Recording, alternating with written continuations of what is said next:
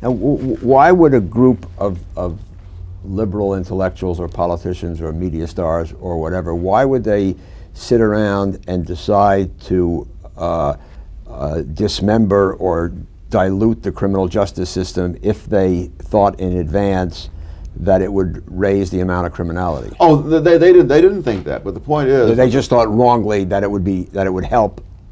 Yes, but it would also give them an enormously larger role than they had before. I mean, a judge who just sits there and applies the laws that have been passed by the legislature has a very minor role. But if he takes the expansive judicial activist role, then of course he's on the leading edge, and he can look for the hosannas and all the rest of it from the sideline. How does this play out in the realm of something else you have written about, which is affirmative action? Exactly the same How does thing. that process? What's the 1, 2, 3, 4 on that? I haven't worked it out like that, but certainly there is no interest whatever in finding out empirically whether things have been made better or worse for minorities as a result of this program. And in fact, if you bring them up evidence, they'll say, but things would have been even worse had we not done this. Similarly with the war on poverty, you can show how dependency on government was going down, poverty was going down before this program was ever put in. And within a few years, dependence on government was going up, and after a few more years, the absolute number of people in poverty was going up. Yeah, I read that in your book, but the absolute number of poverty is not the relevant data. The relevant data would be the rate of poverty. And the rate of poverty, in fact, in the 1970s, I worked for President Johnson, so we have to establish there. You know, so I mean, the line we took was that during the 1960s, during the Kennedy-Johnson administration, poverty did in fact go down sharply. And then the rate since then, not the absolute number because the country has grown larger, the rate has sort of bounced around at about flat, somewhere between 12 and 15%. Yes, but don't forget, this was sold to the country not on the grounds that if you transferred money from A to B, that B would have more money. That was not the argument. The argument was that dependency would be reduced, that you would, quote, invest in people, as Bill Clinton is now saying, now that people have forgotten what was said in the 60s. This will then, you give them job training and all those kinds of things, parenting skills, the whole bit. And this will then be an investment that will pay off in the future because there'll be fewer people dependent upon the government than there were before. And I go through a great number of people from John F. Kennedy to Lyndon Johnson, the New York Times, again, all the usual suspects. Said all these things. Lyndon Johnson was not a usual suspect, Tom. Well, he was the primary suspect. All right. But the fact is that was never tested. And when there were all these wonderful retrospectives held down in Texas and other places about this, the first order of business is to evade the criterion that they themselves set up when they set this out. And so no matter what happens, if it's a failure by the original criterion, then we just find another criterion by which it will be a success. Well, let's just examine that for a minute. I have a friend of mine from those old White House days was listening to, again, Gingrich shortly after we had this great Republican Revolution in 1994. Great meaning huge, not necessarily wonderful. We shall see about that. And he kept hearing Newt Gingrich use the word opportunity. This conservative opportunity society, we have to provide opportunity. And I was talking to him, he said, you know, Gingrich uses that word opportunity almost as much as Johnson did, which is what you're saying, that was the rhetoric. It was called the OEO, was the Office of Economic Opportunity. Yes. That's what it was. Now, so if liberals were talking about opportunity, and now conservatives are talking about opportunity, and I'm sure you're for opportunity. All God's children got opportunity. All God's children got opportunity. So what is your problem that liberals said we ought to create programs for opportunity? And in point of fact, I mean, just to, I won't say play devil's advocate, because I mean, a lot of the things that came out of the Great Society, I mean, building all those junior colleges and community colleges. Oh, I would disagree entirely. I think that was a tragedy of the first magnitude. That was a tragedy.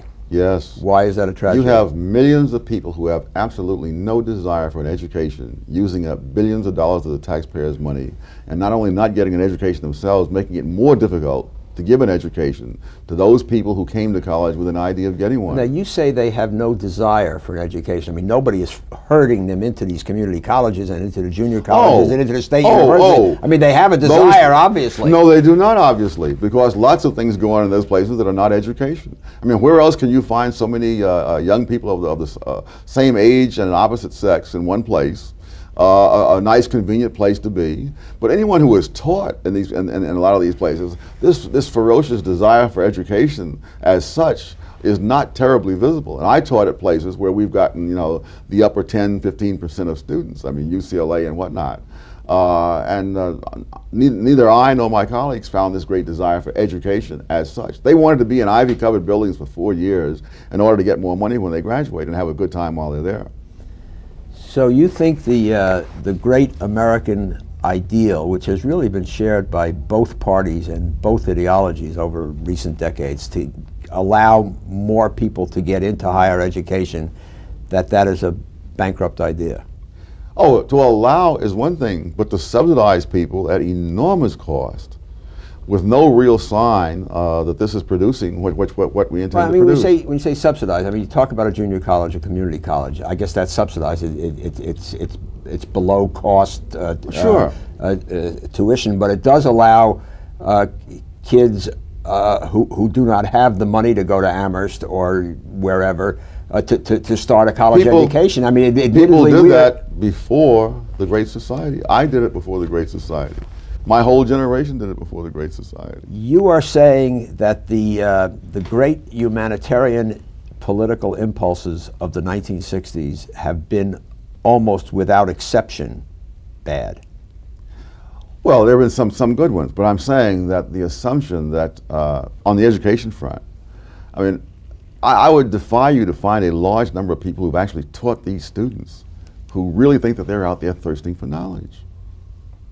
Well, if you suppose they are thirsting for a better job, and we've set up a society where you have to be credentialed with a certain amount of college, so aren't they able to get a better job? No, this is the fallacy of composition. If one person stands up in the stadium, he sees the game better, but if they all stand up, they don't all see the game better. As long as, if you have a degree and the other guy doesn't, then you get ahead of him in the employment line. But we're not going to all get ahead of each other in the employment line by all getting degrees.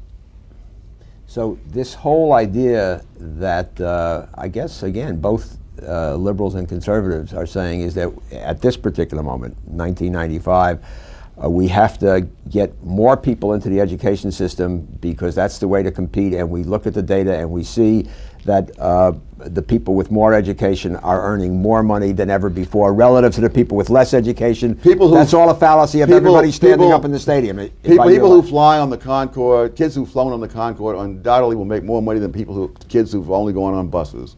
That does not mean if we put a lot of people on the Concorde, we're going to raise the national income. But we would increase the revenues of the Concorde. Yes, and which they desperately need, of course, right. But that's another story. All right, now, and just to review the bidding, you date the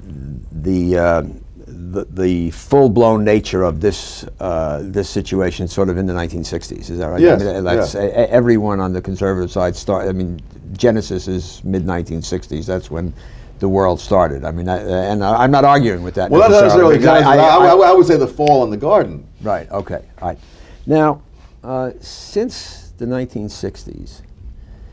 The United States of America has won the Cold War, remained while a lot of people, including mostly conservatives, were saying, "Oh, America's lost its nerve," and because we're I don't think that was mostly conservatives. Well, I recall an issue of the public interest in the mid-1970s saying, "Has America lost its nerve?" A whole bunch of conservatives saying, "Oh my God, it's terrible." Well, this is Jimmy Carter's era. Well, maybe that's right.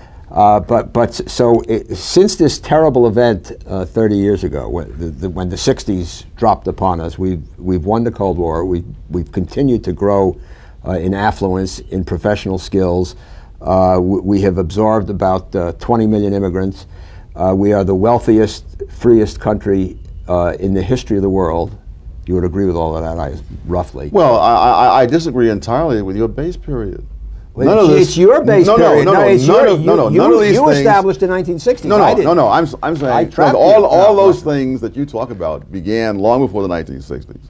They faltered to a great extent under Jimmy Carter. They were resumed with renewed vigor in the 1980s under an entirely different kind of vision.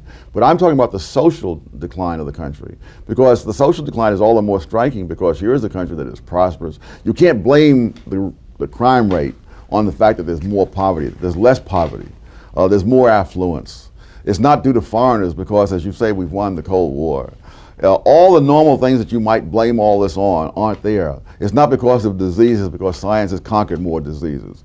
It's all because of self-inflicted wounds. And I'm saying these are the people who inflicted those wounds, and this is why we shouldn't listen to them anymore. What are the nature of those wounds? Crime. No. The disintegration of the family. The disintegration of the educational system. And it's not going to matter. We'll be like the man who gained the whole world and lost his soul. Is there a common root to all of those problems, other than you heard them from the anointed class? I mean, is there something? Is it big, yes, is yes, it, is yes. it big government? Is it big government? Is that what? No. It's the notion that ordinary people cannot be trusted to make the decisions that they've been making, but these must be preempted either by judges in the case of crime, by the schools taking over the indoctrination of other people's children behind their back and against their protests, or what was the other one? The family, taking money from the taxpayers and subsidizing behavior, as well as encouraging it and legitimizing behavior that has turned out to be enormously self-destructive, undermining the family in 1,000 different ways. Tom, you write in your new book, The Vision of the Anointed, available at all bookstores, about the Teflon prophets. Yes. What is? Well, I think my favorite is Paul Ehrlich, because he's been so consistently wrong on so many things. One, predicting mass starvation, I think was the 70s or the 80s, but predicting that we're running out of, running low on resources. And Julian Simon made this famous bet with him. He would offer to bet anybody $1,000 that they could name a set of resources and name a period of time. And at the end of that period of time, those resources would not be more expensive, as they would be if they were really running low, but would be either stationary or falling in real terms. And Ehrlich rushed in with his list of 10 resources, and he decided we'd come back at the end of 10 years. At the end of 10 years, not only was the bundle of 10 resources cheaper in real terms than it was before, every single resource he named was cheaper. Let me raise a final point here. You make this vigorous attack in The Vision of the Anointed that we should no longer listen to these people. That's sort of the debate. They've been wrong. They don't prove their points. It's hurt us. Who should we listen to? We should listen first and foremost to our own experience. You seem to act as if there must be alternative saviors. We should stop looking for saviors. I mean, the society has not existed for thousands of years because it had a succession of saviors. It's existed because it has institutions and processes through which people can realize their own goals. No, I understand that, but you are attacking people who would like to lead us and tell us how the world works. No, they don't want to tell us how the world works. They want to take over the decision for us. They don't tell the parents how they ought to teach sex education to their children. They put this material in the schools behind the backs of the parents with instructions not to let the parents see it. Okay, but that's the problem. But we live in an open and democratic society. Now, Mr. and Mrs. John Q. Public are listening to this program, I hope, and they're saying, boy, that guy really makes a lot of sense. But basically, it's been a negative proposition. Don't listen to these people. Don't do this. Don't do that. No. Don't let those people run your life. Okay, but how do you practically? I think it's a non-problem, Ben. No, but how do you? Non-problem. Those people are adults just like you and me. Okay, they have been running their lives for thousands of years. They don't need me to tell them what to do. But this is a. It's not a question. I want to take over from people on the left. No, but this. I want them to continue to make their decisions as they see fit. Right. But this is a democracy. They have to vote. Even in a democracy, they can live their lives as they see fit. Who should they vote for? Oh, good heavens! They've been voting for whoever they wanted to without my help for 200 years. But some of these people are voting for the people who are listening to these anointed people. I mean, I give my audience some advice. Tell them what to do. Last year in 1994, without any help from me whatsoever, they changed who they voted for. So it's a non-problem. you say without any help to you, but you and your confreres in the conservative movement, I think, have had an influence but it wasn't because of this book, obviously.